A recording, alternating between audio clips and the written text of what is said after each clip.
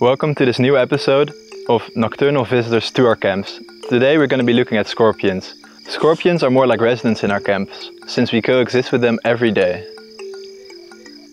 Did you know that scorpions can live up to 28 years and it takes them like 1 to 2 years to reach maturity? There are several families of scorpions in southern Africa. We will focus on Scorpionidae and Buthidae because we tend to encounter them the most out here in the bush. Those from the Scorpionidae family have large, powerful pedipalps and actually a very slender tail. Their venom is mild and not dangerous to humans, and they rely on their big pedipalps to catch prey. Scorpions from the Buthidae family, like the Parabuthic scorpions, are most venomous scorpions in southern Africa, have small pedipalps and a thick tail. They have a potent venom that is also harmful to humans and potentially fatal. Their venom, however, is not venomous to other scorpions. At the end of their thick tail, they have the so-called talcin, which is the sting, which contains the venom glands, and the stinger.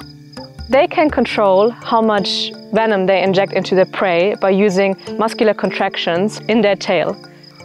As you may know, scorpions fluoresce under UV light. This is because of a substance in their exoskeleton. Newly molted scorpions do not fluoresce under UV light until their exoskeleton has aged a bit. Scientists are still trying to figure out why they fluoresce under UV light, but we suspect it could be for communication purposes.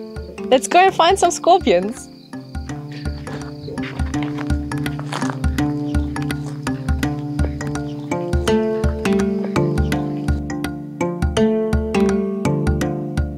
Yeah, you can see the shape, which is very distinguishable for scorpions.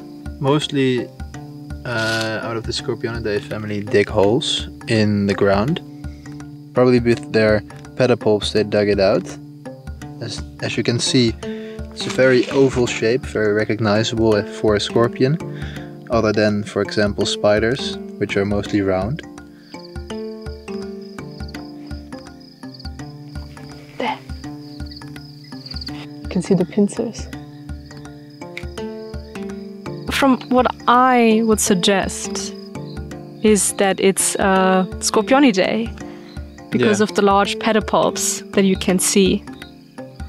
We can't really see the tail now because it's hiding away from the UV light because they're very reactive to it as well.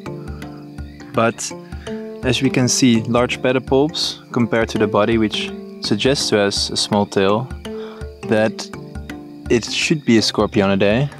I think I can see the tail. I think it's quite thin.